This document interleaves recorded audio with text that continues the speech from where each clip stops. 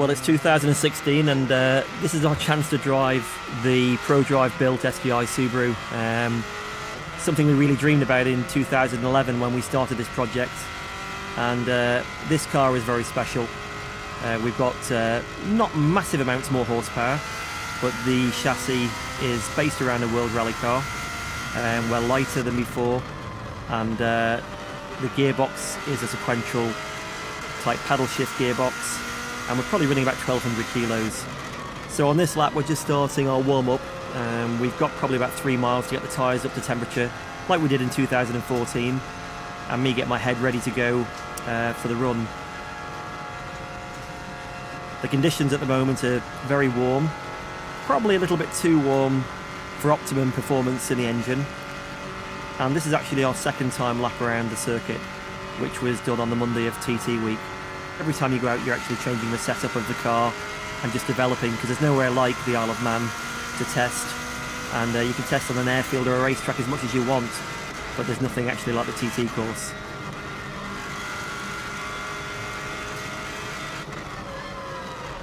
So we're getting quite close now to the last few bends. I'm just getting the feel again of the car.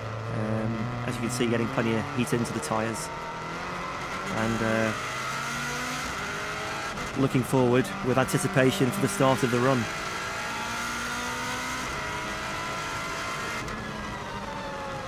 This part of the circuit is very slow now. We've got one tight hairpin right, and once we go around that, we're basically on our flying starting lap.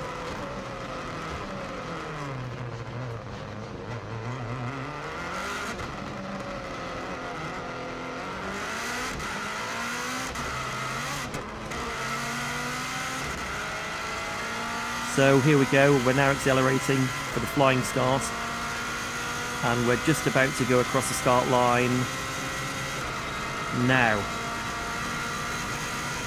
We're on our lap. Famous part for me is Bray Hill, up to 170 miles an hour now, which is definitely faster than before.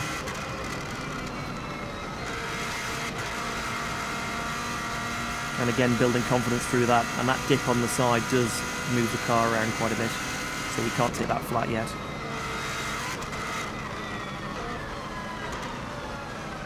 First big braking point. All the way down to second gear. Bit of oversteer there. Tyres probably a little bit cool. And one feature we got for this car, which makes it a little bit more interesting, is we've got DRS like a Formula 1 car.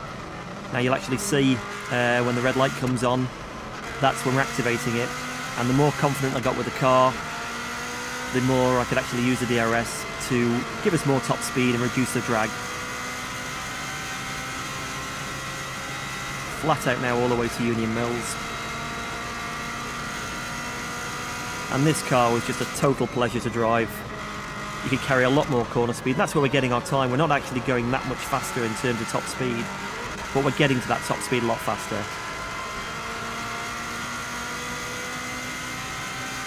Lovely section through there, little bump on the inside. And now it gets really fast all the way to Greba. The only corner in the middle of that is Balagary, or Balascary, as we all name it.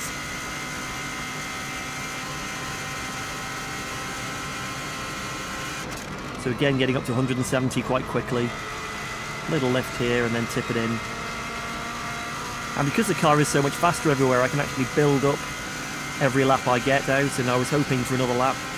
And there's a few places where we could have edged a little bit more time, just with confidence in the car. You've got two chances of a TT course. If you take it flat and it's not, you're in a lot of trouble. So you've actually got to build up to see what the car or the bike will actually do on those corners. And that just comes with time and experience. Flat out now, we've got a little jump. And we've got to be careful, because at 170 miles an hour that car potentially could fly. So we're unsure what it's going to do over the jumps, so you've got to be a little bit wary when you're getting up to those speeds. Greba Castle down just one gear. Trying to get on the power, committed and nice and early. And the way this car changes direction is really, really great. car sort of feels like part of me. You think it round the corner rather than actually steering it round the corner. And as you can hear, you can get and commit on the power quite quickly. We're very fast now, all the way to our next point, which is Ballacrane.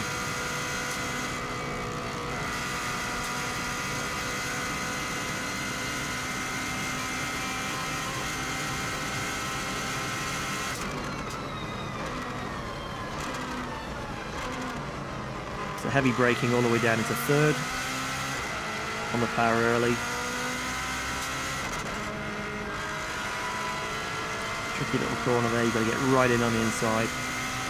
And now we get on to what is quite a good section for the car, because it's there's quite a lot of corners, so we can gain a little bit time with our corner speed through this lot, all the way to Glen Helen. Late apex.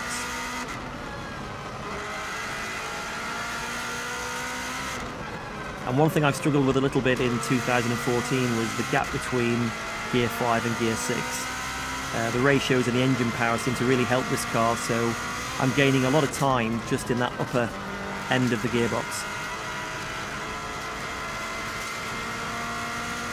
I'm changing gear with the paddle on the right hand side, pull it back to go up the gears and push it away to go down, and it's a 6-speed gearbox with a very fast change.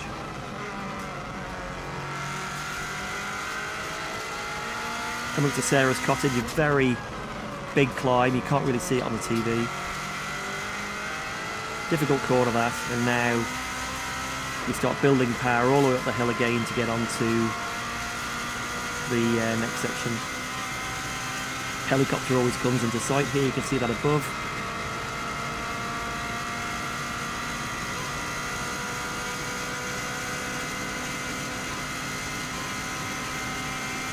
What a scary corner at the end, just tips it in right. There's a bump on the inside for us there. Just coming down now, got to be a little bit careful. We've got a flag being waved for loss of adhesion. There's been a bike off and hit the barrier on the right. So they've had the oil flags out. As you can see, the dust on the right and the bike's still parked there. Come up for the walls now, drop it down 1 gear, and I think we dropped it down 2 gears last time in 2014. And now flat out all the way to the top of the Garrow. I really do like this section, and especially in this car.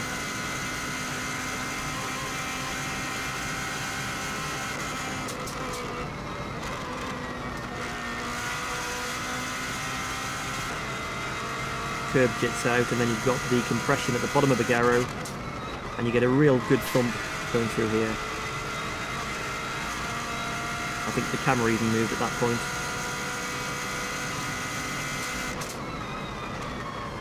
Tricky bend now, double apex right, flat left, and then a double apex left.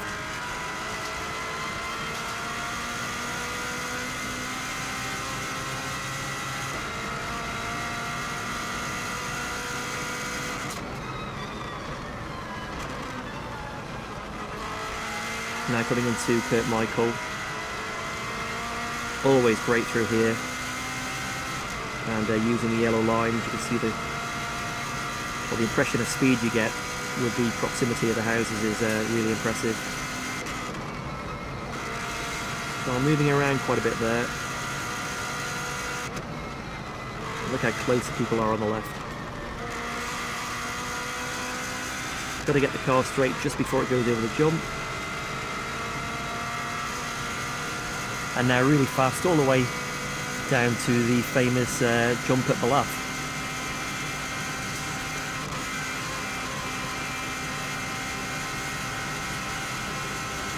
Back up at 170 miles an hour, these corners are really nice. Just nick a bit of curb on the left hand side on the next one.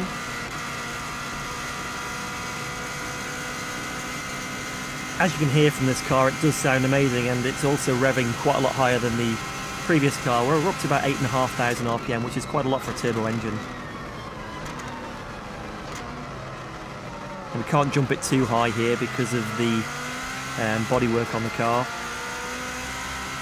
but you're losing time in the air anyway, so as soon as she's back on the ground, back on the power and flat out, all the way to Balacry. This next corner feels really good. It's a flat out left-hander. Car takes off, and then we tip it into quarry bends, which is a series of right, left, right.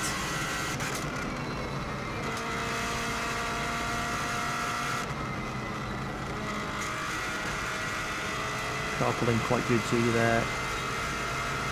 Nice change of direction, and that's something this car does so much better than the production-based car as well.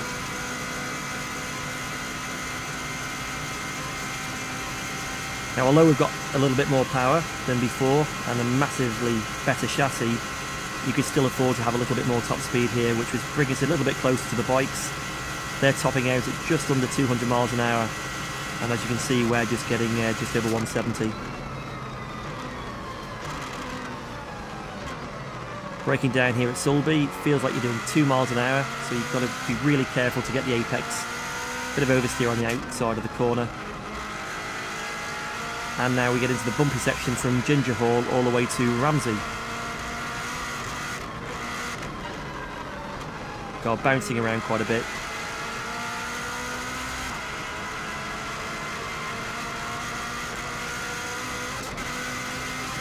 Bit of a kick on the bump there, that was quite nasty, and for the bikes they must have a hell of a hard time hanging on all the way through here.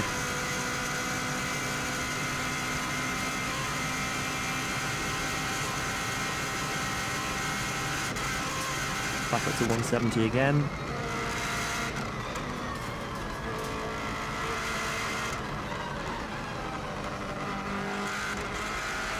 Chuck her into the left, bang on the power early.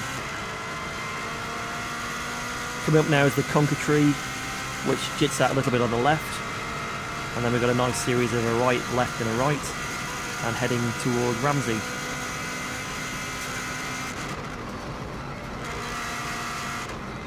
Car moving around a little bit there. Still good corner speed. This next corner is great, small jump, and then flat out straight into the next right-hander.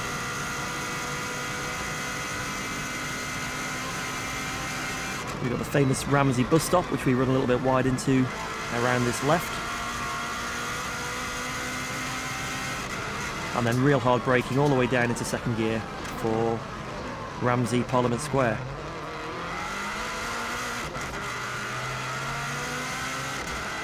A little bit of oversteer, but not too much. Always feels great going sideways, but unfortunately it's not great for the lap time. Now the climb starts. Got the curb on the inside.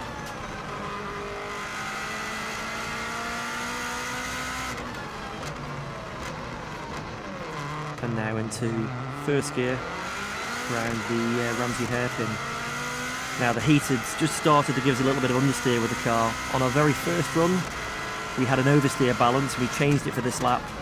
And probably went a little bit too much the other way, so there was a little bit more time to come from the balance.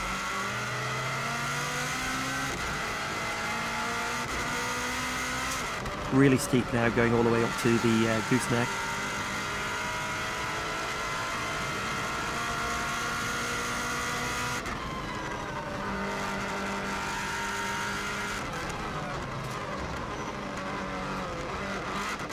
Big bit of understeer there, pushed to the outside, and had to come out of the gas quite early.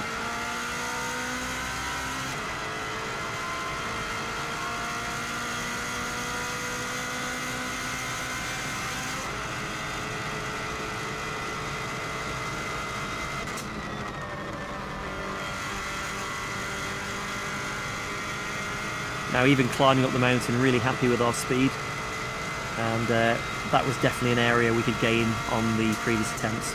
You can see how much quicker this car accelerates from the 120 right the way through to 170.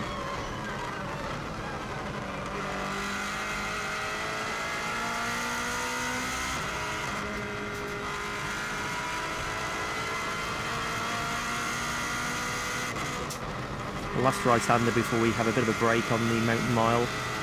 Always see the helicopter at this point, you can see it on there on the right. And the nature of the course, as you can see all the way around, is rights and lefts, and then there's probably about 5 big right-handers that link it to make it a lap.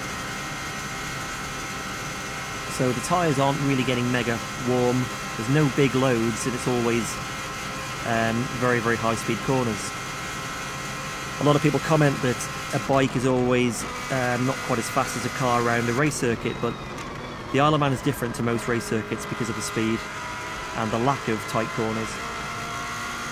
That's the top of the mountain mile. Big long left, right, left.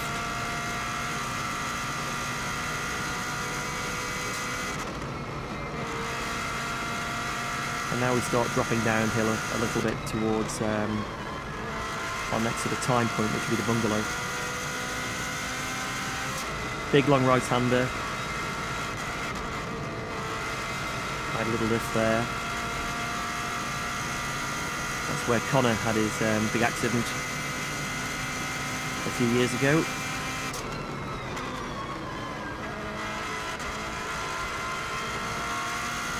You can see the windscreen is starting to get quite covered with flies. Wasn't too bad at this time of day, but I didn't want to risk trying the wipers because it could actually make it worse, so you better just to get on with it and ignore it.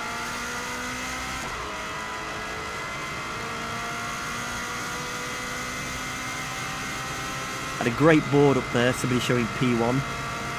We were the only car on the circuit, so I thought that was quite funny.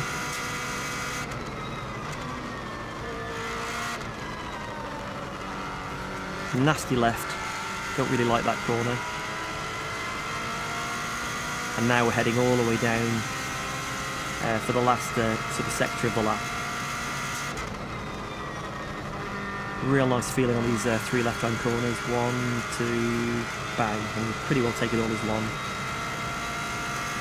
Windy corner, up a gear from last time, 5th gear. And again, just picking a bit of understeer, we just run wide and just get the wheel on the grass there. But it's no drama.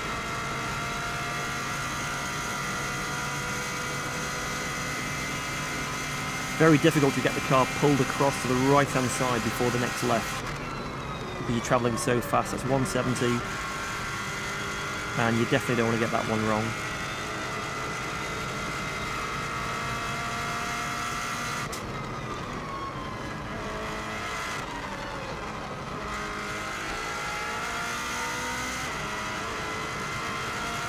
Next is Kate's Cottage. Car moves around a bit there, and now flat out down to the Cregna Bar. Loads of people around watching. And you know it's going well when people are waving, which definitely helps. Around the Craig.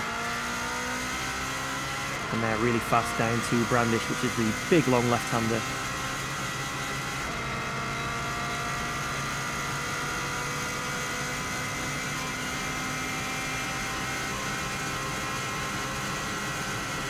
Again, back up at 170, 175 there. I sort of put the wheel on the grass, but I'm not sure if it's the best way. You might be better keeping it all on the tarmac. It does move the car around. Hilbury, big bump on the inside. Car moves about a bit there. And now coming all the way around to signpost. Get a real good buzz on these 3 lefts. You can see the car moving quite a lot and a load of steering input there.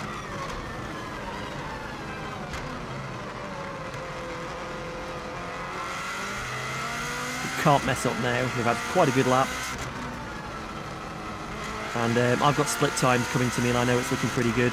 And in all fairness, my last sector was probably my worst, so there was a bit more time to come out of that. Really hard to see the turn-in point.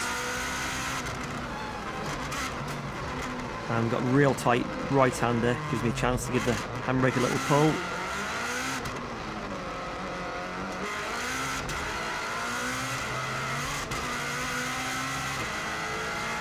DRS wide open again. And here we go for the line.